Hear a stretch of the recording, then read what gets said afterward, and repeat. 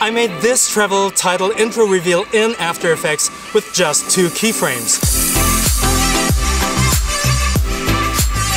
In this video, I'm gonna show you how.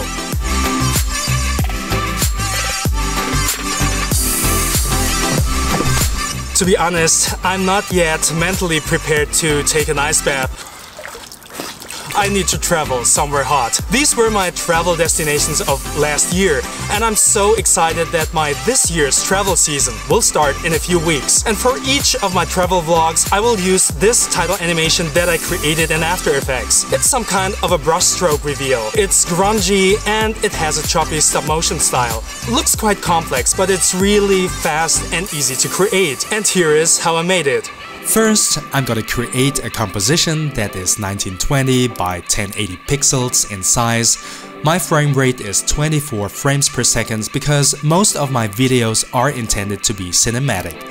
I'm gonna set the duration to 100 frames, and just for demonstration purposes, I changed the background color to deep cyan. I named the composition Travel Intro, which will be our main composition, hit OK, and leave it like that for the time being. When I create a new composition, you see that the compositing setting values are taken over from the last one.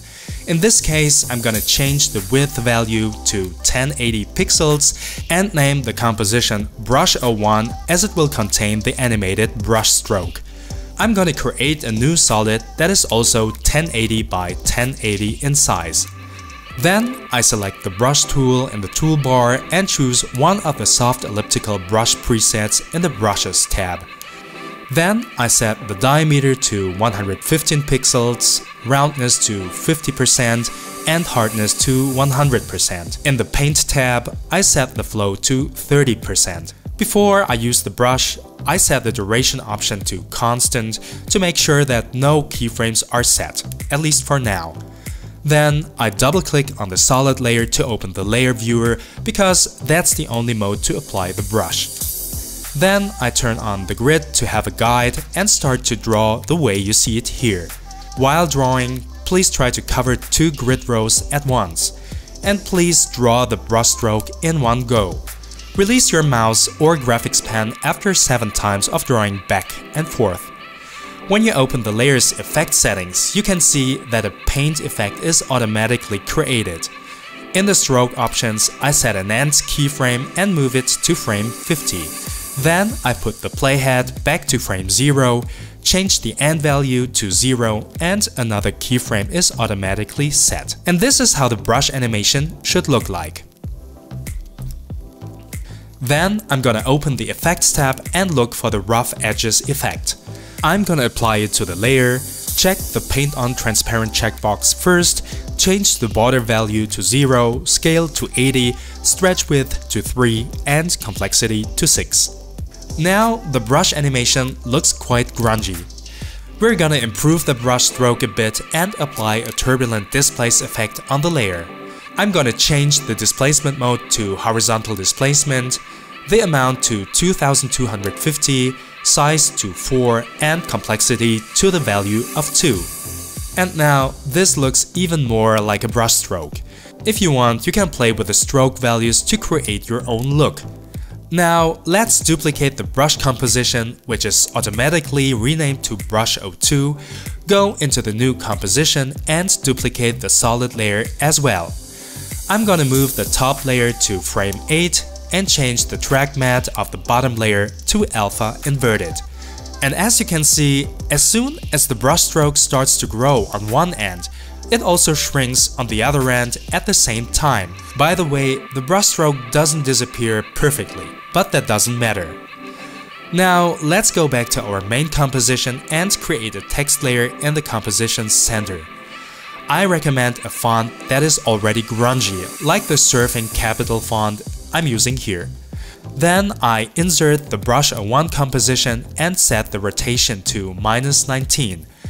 When you hit play, the stroke animation should cover the text completely. If not, scale the font accordingly. Then I'm gonna change the track matte of the text layer to alpha. Now we finally have a brushstroke text reveal. But that's a way too simple. Let's put some icing on the cake.